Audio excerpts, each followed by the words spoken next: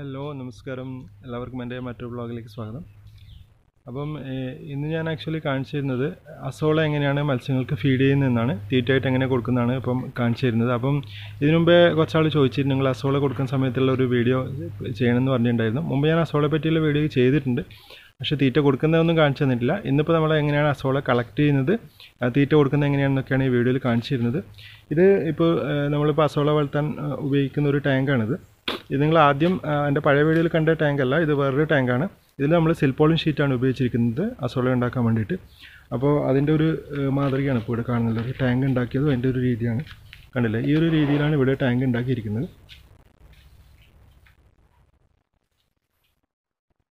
കണ്ടില്ലേ?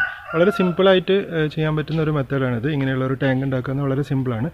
നമുക്ക് പിന്നെ ഇതേപോലെ ടാങ്ക് ഉണ്ടാക്കി കഴിഞ്ഞാൽ വളരെ ഈസി ആയിട്ട് അസോള വളർത്താൻ വേണ്ടി പറ്റും. അതിപ്പോൾ നിങ്ങൾക്ക് ഇതിനകത്ത് കാണാൻ പറ്റും വീഡിയോയിൽ.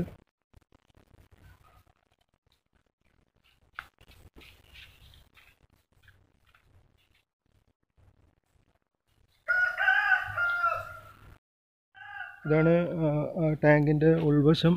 ഇങ്ങനെയാണുള്ളത്. നിങ്ങൾക്കത് ഇവിടുന്ന് കാണാൻ വേണ്ടി പറ്റും തോന്നുന്നു ക്ലിയർ ആയിട്ട്. ഇതിൻ്റെ സൈഡിലൊക്കെ വെച്ചാൽ വേറെ എന്താ പറയുക, കോഴികളുമൊക്കെ വന്ന് ഇത് തിന്നായിരിക്കാൻ വേണ്ടിയിട്ടാണ് ഇപ്പം സൈഡിങ്ങനെ ചെയ്തിരിക്കുന്നത്. അങ്ങനെ നമുക്ക് എന്തെങ്കിലും ഇപ്പം ഗ്രീൻ നെറ്റ് ഉപയോഗിച്ചിട്ട് വേണമെങ്കിൽ സൈഡ് നമുക്ക് മറച്ചു വെക്കാൻ വേണ്ടി പറ്റും. പിന്നെ നമുക്ക് ഒരു സ്ലോപ്പിലാണ് ചെയ്തിരിക്കുന്നത്. കളക്ട് ചെയ്യാനൊക്കെ ഈസിക്ക് വേണ്ടിയിട്ടാണ് ഇങ്ങനെ ഒരു സ്ലോപ്പിൽ ചെയ്തിരിക്കുന്നത്. പിന്നെ അതുപോലെ മഴയൊക്കെ കൊള്ളുന്ന സമയത്ത് വേണമെന്നുണ്ടെങ്കിൽ നമുക്ക് ഷീറ്റ് ഇട്ട് കഴിഞ്ഞാൽ കംപ്ലീറ്റ് വെള്ളം ഇതിനകത്ത് കയറാതെ നോക്കാൻ വേണ്ടി പറ്റും.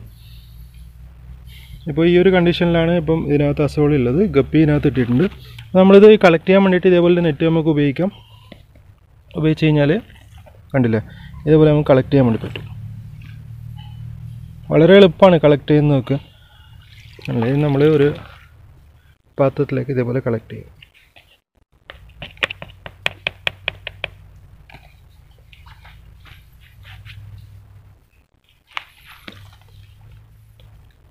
ഇത് നമുക്ക് ഏകദേശം ഒരു പകുതിയോളമൊക്കെ നമുക്ക് ടോട്ടലിന്, പകുതി ഇല്ലെങ്കിൽ ഒരു 30% ഒക്കെ നമുക്ക് ഡെയിലി ടാങ്കിൽ നിന്ന് ഇതേപോലെ കോരി എടുക്കാൻ വേണ്ടി പറ്റും. പകുതിയായിട്ട് എടുക്കേണ്ട, പകുതിയായിട്ട് എടുത്തു കഴിഞ്ഞാൽ ചിലപ്പോൾ ഇതിപ്പോൾ സ്പ്രെഡിങ്ങിൻ്റെ ടൈം കുറേ കുറയും. പിറ്റേ ദിവസത്തേക്ക് അത്ര തന്നെ സ്പ്രെഡായിട്ട് പോവുകയില്ല. അപ്പം സ്പ്രെഡായി വരണമല്ലോ നമുക്ക്. അപ്പോൾ അതിന് നമുക്കൊരു 30% ഒക്കെ ഡെയിലി ഇങ്ങനെ കോരിയെടുത്ത് ഉപയോഗിക്കാൻ വേണ്ടി പറ്റും. ഇത് ഒരടി മാത്രമേ ഇതിന് താഴ്ചയുള്ളൂ, അധികം താഴ്ചയൊന്നുമില്ല ഈ ഒരു ടാങ്കിന്.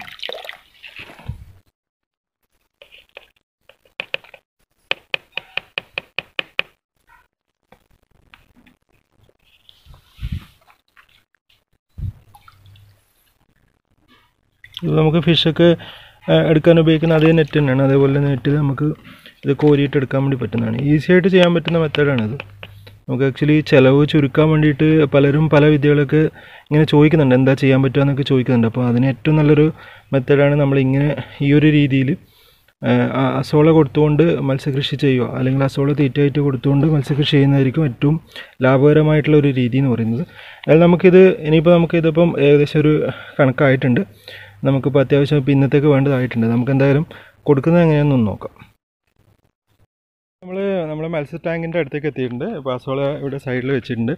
ഇനിയിപ്പോൾ നമുക്ക് ഇതിൽ നിന്ന് അസോള എടുത്തിട്ട് കൊടുക്കാം.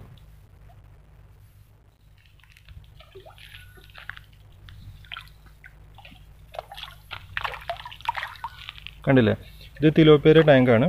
അത്ര ഫാസ്റ്റായിട്ടാണ് മത്സ്യങ്ങൾ അസോള കഴിക്കുന്നതെന്ന് എനിക്ക് വീഡിയോയിൽ കാണാൻ വേണ്ടി പറ്റും.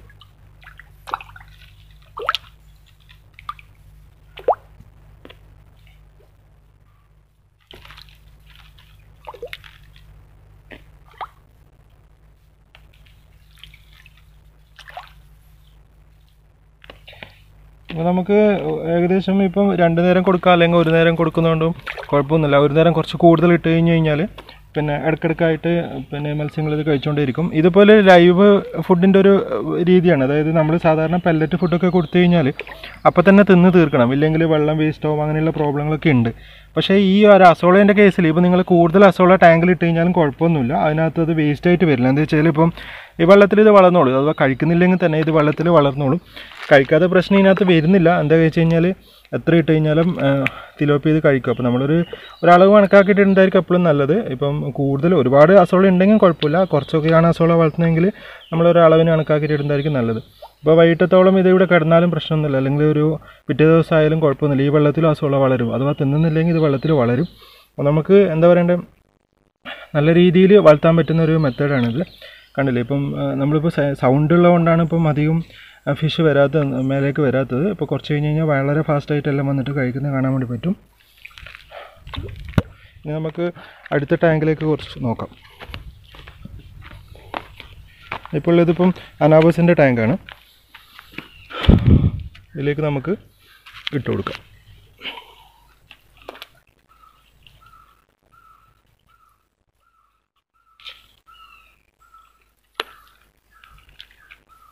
അനാവശ്യം ഇതേപോലെ തന്നെയാണ്, ഭയങ്കര ഫാസ്റ്റായിട്ട് അസോളയൊക്കെ കഴിക്കും. നമ്മൾ ഇട്ട് കൊടുത്ത സ്പോട്ട് തന്നെ കഴിക്കാൻ വേണ്ടി തുടങ്ങും.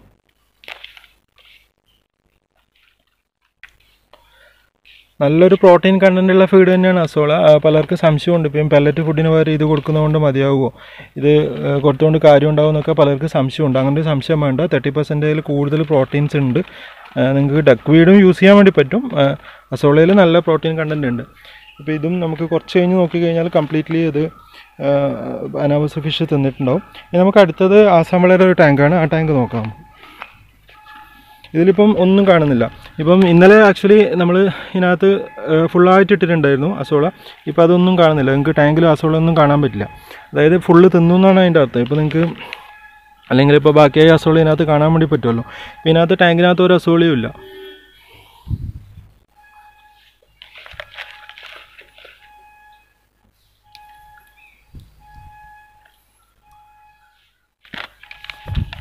കണ്ടില്ലേ, ഇതേപോലെയാണ് നമ്മൾ അസോള ഫീഡ് ചെയ്യുന്നത്. അപ്പം മറ്റേ ഫുഡിനെ അപേക്ഷിച്ച് നമുക്ക് ടെൻഷനൊന്നും ഇല്ലാത്ത വളരെ വൃത്തിയിൽ കൊടുക്കാൻ പറ്റുന്നൊരു ഫുഡാണിത്. ബാക്കിയായാലോ അല്ലെങ്കിൽ തിന്നാതിരുന്നാലോ അങ്ങനെയുള്ള പ്രശ്നങ്ങളൊന്നുമില്ല. പിന്നെ മത്സ്യങ്ങൾ അതിൻ്റെ സമയത്ത് വന്നിട്ട് പിന്നെ എപ്പോഴാണ് ഫുഡ് എടുക്കാൻ തോന്നുന്നത് ആ സമയത്ത് കഴിച്ചോട്ടെ, പ്രശ്നങ്ങളൊന്നുമില്ല. വളരെ എളുപ്പത്തിൽ വളരെ നല്ല രീതിയിൽ നമുക്കിത് ഫീഡ് ചെയ്യാൻ വേണ്ടി പറ്റും. ഇപ്പോൾ നിങ്ങൾക്ക് മറ്റേ അടുത്തുള്ള ടാങ്ക് ഇപ്പോൾ നോക്കിയാൽ മനസ്സിലാവും ഇപ്പോൾ എത്ര ഫാസ്റ്റായിട്ടാണ്. ഇപ്പം വെള്ളത്തിൻ്റെ ഒരു അനക്കം നിങ്ങൾക്ക് കാണുന്നുണ്ട്. അപ്പോൾ ഇതിനകത്ത് കണ്ടില്ല, അത്രയും ഫാസ്റ്റായിട്ടാണ് മത്സ്യങ്ങൾ കഴിക്കുക.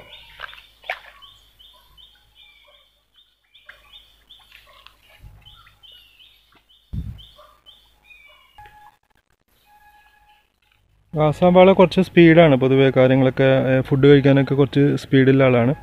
പിന്നെ അസോള കൂടുതൽ കഴിക്കില്ല. അസോള അത്ര ഇഷ്ടമല്ല ആസാം വളയുടെ കേസിൽ അങ്ങനെ കൂടുതൽ കഴിക്കില്ല. പക്ഷേ മറ്റേ ഫുഡ് കൊടുക്കാതിരുന്നാൽ അസോള നന്നായിട്ട് കഴിക്കും. മറ്റേതിൻ്റെ ഒന്നിച്ച് മിക്സ് ആയി കൊടുത്താലൊന്നും കഴിക്കില്ല. അപ്പോൾ അതിന് വേണ്ടിയിട്ട് മറ്റേത് കൊടുക്കാതിരിക്കുകയാണ് നല്ലത്. പെല്ലറ്റ് ഫുഡ് കൊടുക്കാതെ ശീലിപ്പിക്കണം. അസോള തന്നെ കൊടുത്ത് ശീലിപ്പിച്ചാലേ ഇത് വാള നല്ല രീതിയിൽ അത് കഴിക്കുകയുള്ളൂ.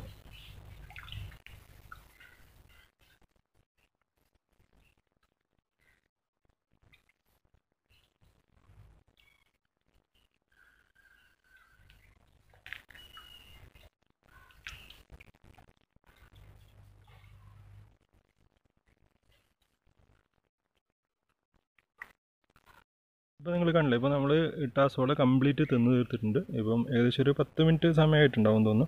ആ 10 മിനിറ്റ് സമയത്തിൽ കംപ്ലീറ്റ് അസോളയും തിന്ന് തീർത്തിട്ടുണ്ട്. എവിടെയെങ്കിലും ഓരോന്നേ ബാക്കിയുള്ളൂ. അപ്പം അത്ര ഫാസ്റ്റായിട്ട് അസോളയൊക്കെ കഴിക്കും. അപ്പം പിന്നെ കഴിച്ചു കഴിഞ്ഞാൽ ഇപ്പോൾ ഒന്നും കാണാൻ പറ്റുന്നുണ്ടാവില്ല. ഇപ്പം കുറച്ച് അവിടെ ഇവിടെയൊക്കെ ആയിട്ട് ബാക്കിയുണ്ടാവും. പക്ഷേ അത് കുറച്ചും കൂടി സമയം ഇങ്ങനെ വെയിറ്റ് ചെയ്ത് കഴിഞ്ഞാൽ അതും മൊത്തം കഴിച്ചു തീർത്തിട്ടുണ്ടാവും. കണ്ടില്ലേ, ഇത് രണ്ടാമത്തെ ടാങ്കിലാണ്. ഇതിലും ഏകദേശം എല്ലാം കഴിച്ചു തീർത്തിട്ടുണ്ട്.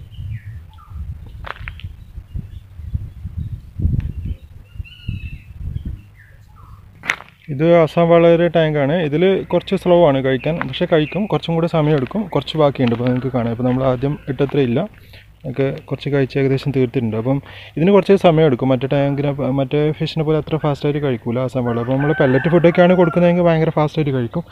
പിന്നെ ഇതിപ്പം അസോളാണ് കൊടുക്കുന്നതെങ്കിൽ കുറച്ച് സമയം എടുക്കും. അതിന് ശേഷം മൊത്തം കഴിച്ച് തീർക്കുകയുള്ളൂ.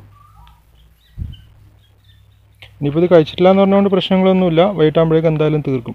അഥവാ തീർത്തില്ലെങ്കിലും പ്രശ്നമൊന്നുമില്ല. അത് വെള്ളത്തിൽ കിടന്നോളും. ഇവിടുന്ന് അസോള വളരുകയും ചെയ്യും. ഇതിനു മുമ്പേ എന്നോട് ആരോ ഡൗട്ട് ചോദിച്ചിരുന്നു, നമുക്ക് ഈ ഫിഷ് വളർത്തുന്ന ടാങ്കിൽ തന്നെ അസോളേനെ വളർത്താൻ പറ്റില്ല, അസോള വളർത്താൻ പറ്റില്ല എന്ന് ചോദിച്ചിരുന്നു. അങ്ങനെ വളർത്താൻ പറ്റില്ല. ഇപ്പോൾ നിങ്ങൾക്ക് മനസ്സിലായില്ല എന്തുകൊണ്ടാണ് വളർത്താൻ പറ്റില്ല എന്ന് പറയുന്നത്. നമ്മൾ അസോള എത്ര ഇട്ട് കഴിഞ്ഞാലും അസോള മൊത്തം കഴിക്കും. പിന്നെ നമുക്ക് എവിടെയായിരുന്നു വളർത്തിയെടുക്കാൻ പറ്റുക. അതുകൊണ്ടാണ് ഞാൻ പറഞ്ഞിട്ടുണ്ടായത് ഫിഷ് വളർത്തുന്ന ടാങ്കിൽ അസോള വളർത്താൻ പറ്റില്ല. അസോള നമ്മളിപ്പോൾ ആദ്യം കണ്ടില്ല, വേറെ തന്നെ ടാങ്കിൽ വളർത്തിയെടുത്ത് ഇപ്പോൾ ഇവിടെ കൊണ്ടുവന്ന് മത്സ്യങ്ങൾക്ക് ഇട്ട് കൊടുക്കുകയാണ് ചെയ്യുന്നത്. അങ്ങനെ ചെയ്താൽ മാത്രമേ നമുക്ക് അസോള വളർത്തിയെടുക്കാൻ വേണ്ടി പറ്റൂ. അല്ലെങ്കിൽ നമ്മൾ എത്ര ഇട്ടിട്ടും കാര്യമൊന്നുമില്ല. ഇപ്പോൾ നിങ്ങൾക്ക് അത് മനസ്സിലായിട്ടുണ്ടാവും തോന്നുന്നു. അങ്ങനെ സംശയം ചോദിച്ചവർക്കൊക്കെ ഉത്തരമായിട്ടുണ്ടാവും തോന്നുന്നു. ഞാൻ ആക്ച്വലി ഈ ഒരു വീഡിയോ ചെയ്യേണ്ടെന്ന് വിചാരിച്ചാണ്. പിന്നീട് കുറേ റിക്വസ്റ്റ് വന്നിരുന്നു, നിങ്ങൾ അസോള ഫീഡ് ചെയ്യുന്ന സമയത്ത്, മത്സ്യം കൊടുക്കുന്ന സമയത്ത് ഒരു വീഡിയോ ചെയ്യണമെന്ന് പറഞ്ഞിട്ടുണ്ടായിരുന്നു. കുറേ ആൾ റിക്വസ്റ്റൊക്കെ അയച്ചിട്ടുണ്ടായിരുന്നു. അതിൻ്റെ ബേസിസിലാണ് ഇന്ന് ഈ വീഡിയോ ചെയ്ത്. എന്തായാലും നിങ്ങൾക്ക് മനസ്സിലായില്ല ഇപ്പോൾ എങ്ങനെയാണ് ഫീഡ് ചെയ്യുന്നതെന്ന് മനസ്സിലായില്ല. വളരെ സിമ്പിളാണ്, പ്രത്യേകിച്ച് പറയാനൊന്നുമില്ല. പക്ഷേ കൊടുക്കുന്ന സമയത്തിൽ അതിൻ്റെ റെസ്പോൺസ് ഇപ്പോൾ നിങ്ങൾ കണ്ടു, എങ്ങനെയാണ് കഴിക്കുന്നതെന്നൊക്കെ കണ്ടു. അപ്പോൾ ആ രീതിയിലാണ് മത്സ്യങ്ങൾ ഫീഡ് ചെയ്യുന്നത്. നമുക്ക് ഏറ്റവും ചിലവ് കുറഞ്ഞൊരു മെത്തേഡാണ് അസോള വളർത്തിയെടുക്കുക എന്നുള്ളത്. മത്സ്യകർഷകർ ലാഭമില്ല എന്ന് പറയുന്ന ഒരവസ്ഥയിൽ പിന്നെ ഇങ്ങനെ ചെയ്തു കഴിഞ്ഞാൽ തീർച്ചയായിട്ടും ലാഭമാവും. നിങ്ങൾ പരീക്ഷിച്ച് നോക്കുക. എന്തായാലും നിങ്ങളോട് സംസാരിച്ചുകൊണ്ടിരിക്കുന്നത് ഞാൻ Sajeesh Govindan. Thank you so much. By.